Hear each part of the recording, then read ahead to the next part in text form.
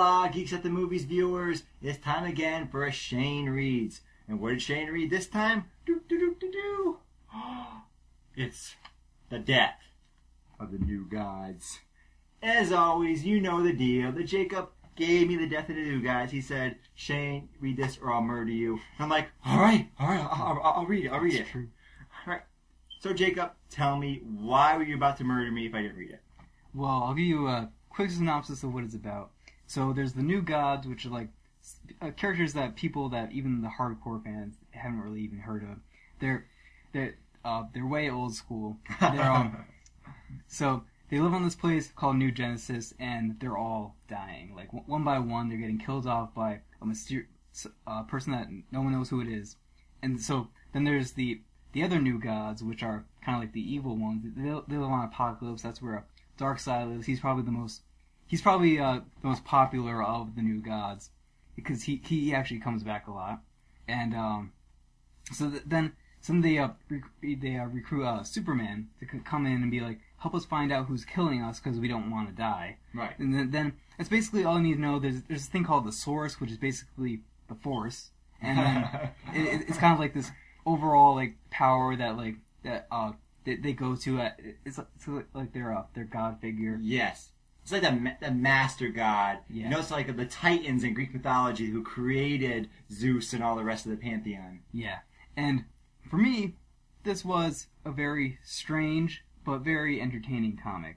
But before I really get into what I thought about it, I want to know what you thought about it. Okay, Jake, can you guess what I'm about to do? Can you guess what I'm about to talk about? Possibly. I ain't gonna bring it up like I always do, the comic book tropes. You know, I always have to do it. I don't like mixed tones, so let me get right off the bat. Let me get right off the bat and say, don't worry about that. Yep. Don't worry about that, because this shit is crazy. Whoa. This is so ridiculous. This truly embraces the comic bookness. Most of the characters in the comic book, from Superman to Darkseid to everyone else, have a running commentary like this is some sort of Shakespearean play where they're talking to, I don't even know who they're talking to you, but they're telling you their master evil or good plans in every possible detail, which I actually like. It reminded me of a comic you read, God Loves, Man Kills. Yeah. Where the characters, they describe what they're going to do in their head, or they say it, and then they do it. So, like the Jake said, there's a bunch of mysterious deaths. Let me get right off the bat, with one of my problems, and this is a common problem I've had with the comic books that you've given me, is there's a lot of characters, I don't know any of them. Yeah. I'm like, okay, I know Superman. Cool. They briefly show some other characters I know, but they're not important. They go very quickly. And then after that, I'm like, oh, look, I know Apocalypse. Oh, wait, that's not Apocalypse. Oh, look, I know Thanos. Oh, wait, no, who's that? It's Darkseid. Yeah. But here's the thing about Darkseid. So I like Darkseid. And at first I was like, oh, he's just Apocalypse or Thanos. But more and more he went on, he felt distinct as a character from those two characters. And he was by far maybe not by far, but he was definitely one of my favorite characters in the book. He was so classic, like Saturday morning, 90s cartoon supervillain. Yeah. I just loved how cheesy he was. He gets a running commentary about what's happening, about his evil plans, about how powerful he is. And it's cool and it's interesting and it's just mystery. Because how are these powerful beings being killed? Like you said, Superman comes in to join him out. Thanos. Darkseid, though, he's figured out, but he's in the background. They bring Superman in, and I like how they have Superman kicking ass. Superman is so ridiculously powerful. So at one point, he's fighting Darkseid's son. Yeah. And Darkseid makes a comment, like, because he's commentating on a lot of things, about how they're physically matched. But Superman doesn't bother using it, and he has other powers, and he has so many other powers. Like, at one point, he's scanning the galaxy. Don't worry, I got this. I got telescopic vision. I'll tell you where he is. He's right there. He's so powerful, and here's my problem with it. Here's where we fall off a little bit. So they make Superman very powerful, and it's neat, and it's interesting. And then they come up with these other guys. They come up with this Infinity dude. They come up with this anti-life equation guy. And they come up with this other guy. And they keep upping the power level, like, oh no, I'm even more powerful. Oh no, I'm even more powerful. Because that point was like, all right, I didn't care anymore. Yeah. Because it's too ridiculous. Like, when are you just gonna stick to something and then go with it and not just keep upping the ante? Because this is what like kids movies do. This is what Saturday morning cartoons do. They bring that. It's the never-ending twist. That's what it is. It's the never-ending twist. No, I'm the real bad guy. No, I'm the real bad guy. No, I'm really. You know, that's what bothered me. What did you think about that aspect? Did it bother you? It's just constantly, he's the bad guy. Nope. He's the bad guy. Nope. And then he's super powerful. Oh, but he's even more powerful. Oh, no. It's a constant one-upmanship game, and it's a little silly to me. I agree. It was a little bit over the top, especially Scott Free turning into the anti-life equation guy. Yeah, and just how he became like more like overtook him like more and more as the book went on. He became like basically a villain. Yes, and just I agree with that. But and then they topped him. Yes, with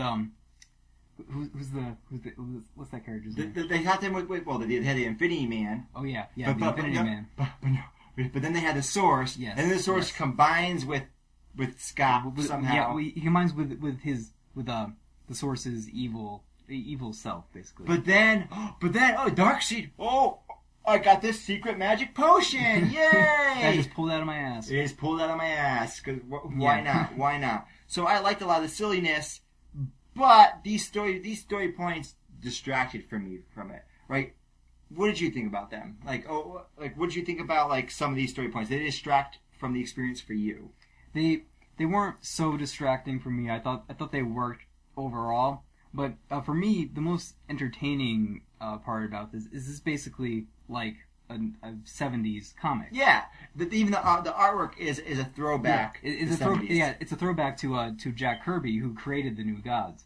And let me show him this for a second. I had a little marker here. I love these two guys.